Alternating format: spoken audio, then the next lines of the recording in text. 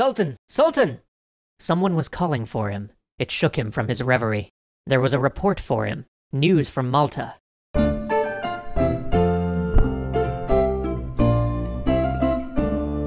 He had outlived them all.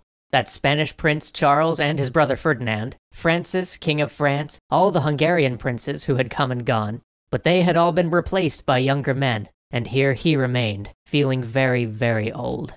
Philip, the Spanish prince that succeeded Charles, had used the wealth he had garnered from that far-off New World to rebuild a navy, and had declared himself the eternal enemy of all but the Catholic faith. For years his ships had harried Ottoman fleets, and contested their mastery of the Mediterranean. While his successes were limited, they emboldened other enemies of the port. And one old foe had grown too bold, the Knights of Malta. They had used their island in the center of the sea to serve as a safe harbor for Christian fleets looking to disrupt trade from North Africa. He closed his eyes. All of his old decisions seemed to haunt him, even those he'd thought were the best. When he had once so proudly cast the Knights Hospitallier out of their sanctuary on Rhodes, he had in his magnanimity let them live in peace and establish themselves on another island, further from his shores, Malta. These were the same knights he had defeated so long ago, back when all was glory and everything seemed possible. He smiled for a moment, remembering that mighty campaign.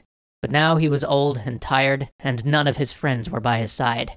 Instead of going himself, he had sent subordinates to deal with the threat. He sent 30,000 men and 200 ships to crush the Christian fastness in his sea. The knights had recalled all of their members from abroad, but still his forces outnumbered them 3-1. But this wasn't the disunified Europe that he had faced in his youth. While there were still great rifts in Christendom, his messengers had told him that a league had come together to reinforce the Knights of Malta. His ships were swift, and at first took Europe by surprise, but not the Maltese knights. Though they hadn't expected him so early, they knew he would come. They had strengthened their mighty redoubts, shored up their walls, and stocked their larders. And when his men landed, the men of Malta all hid behind their walls. The land itself was his. Only the 3 great fortresses of St. Elmo, St. Angelo, and St. Michael defied him. But his command was split. His commander-in-chief was a man of 70, with less experience in military matters than matters political. The rest of his command were hardened veterans of the sea, privateers and admirals. There was constant conflict in command.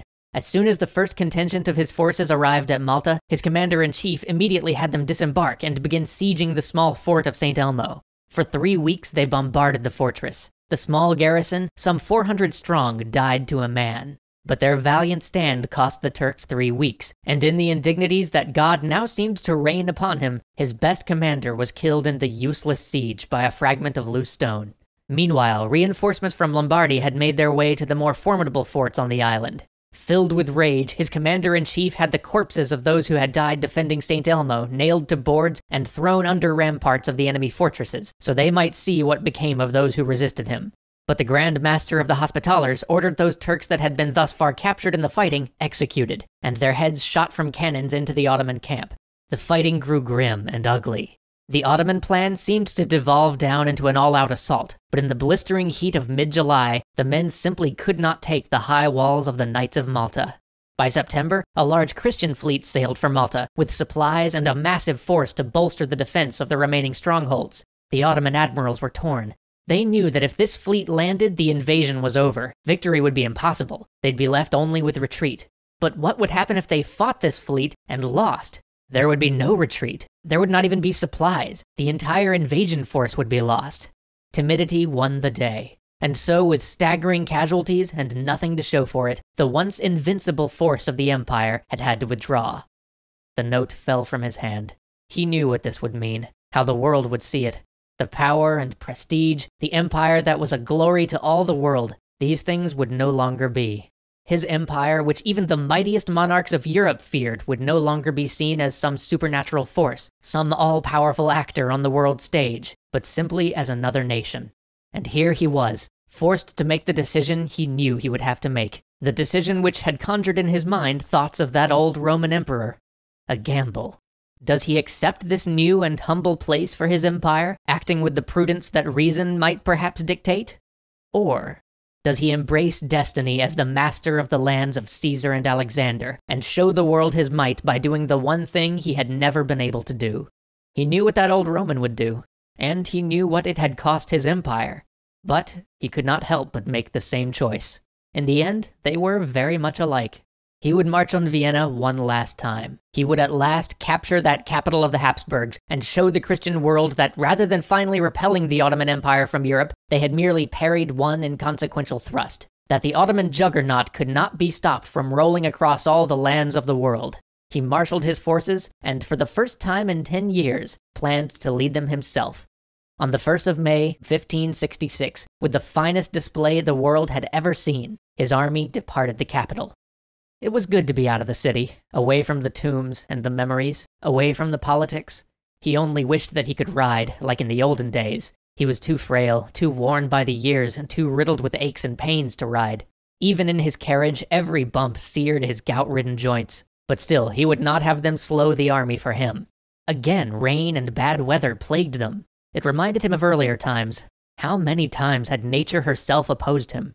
Should he have taken it as a sign? As he crossed into Transylvania, the prince he had helped install there scattered jewels about his throne in reverence. This was what it meant to be sultan. And yet the rain, always the rain. His army marched on. The rain fell. The ground swallowed cannon. Rivers carried away oxen whole. And yet they made it to Szeged, the first town they were to besiege. For a moment, he felt young again. He mounted a horse and ordered the cannonade. But then the weakness came back. He started to sweat. He asked a nearby aide to help him back to his tent. Time passed. He didn't know how much time. He just heard the ceaseless beating of the rain.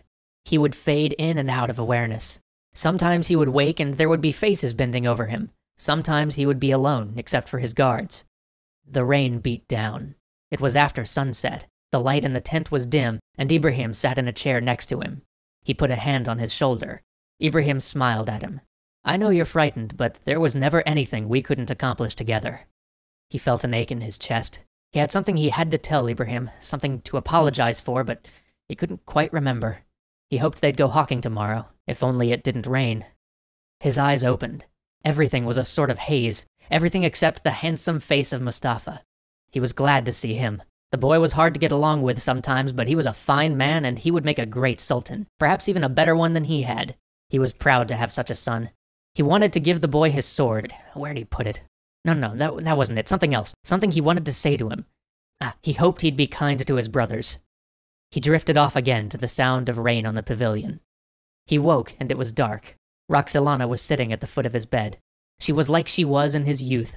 He tried to reach for her, and she put a finger to her lips. Shh. Rest now, you're almost done. No one can fault you for things you've done for love. His eyes closed. Rain and time. He vaguely wondered what happened to the fortress outside. Then he closed his eyes.